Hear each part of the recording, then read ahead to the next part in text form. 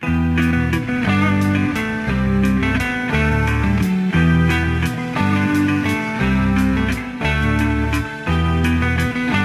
since I made my Big Bang video, I've been getting an increased amount of messages from Muslims. And no, they are not death threats or any kind of aggressive or insulting messages this time.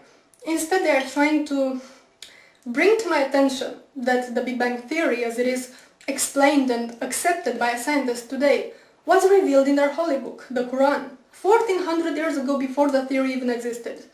And they argue this by bringing certain verses in the Quran which, interpreted correctly, they say, clearly describe the Big Bang cosmological model. I will insert them in the sidebar. Also, if you do a search on YouTube by the terms Quran and Big Bang, you will see what I mean, it's all over the place. Now, I'm not gonna argue and dissect them simply because, well, one, my arguments would just basically say, yo, look, them verses have nothing to do with the Big Bang. To which the responses would be, oh yeah, they do, and this can go on forever. And two, because you can read them for yourselves. I mean, the claim that these verses have any scientific merit to them is as ridiculous as putting a miniskirt on a sumo wrestler and calling it a ballerina.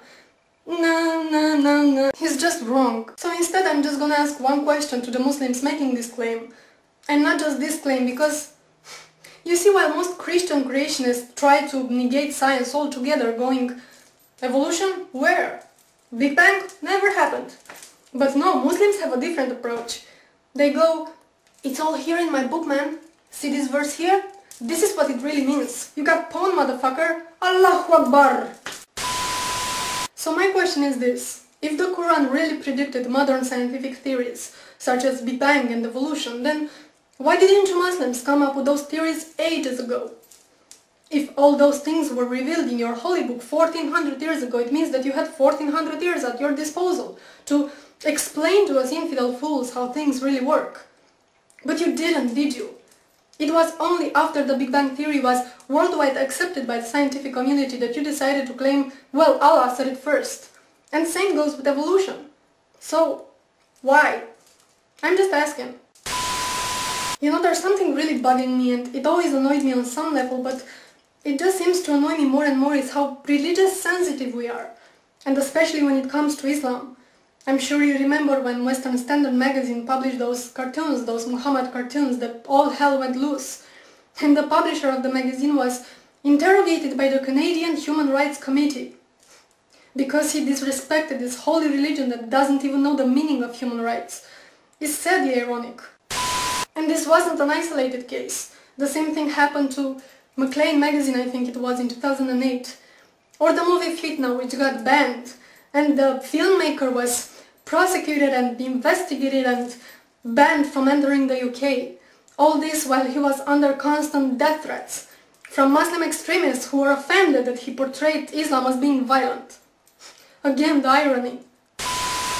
And what annoys me even more is the converts. The people who weren't indoctrinated into this religion from childhood, but grew up exposed to human rights values, for now to convert to Islam and come preach how wonderful and sciencey and peaceful it is. The religion of peace that punishes apostasy with death. Oh, how great it is to live in the Western society and get all religious sensitive and offended when a particular dogma is criticized. Do you know that 1/3 of the world doesn't even have religious freedom?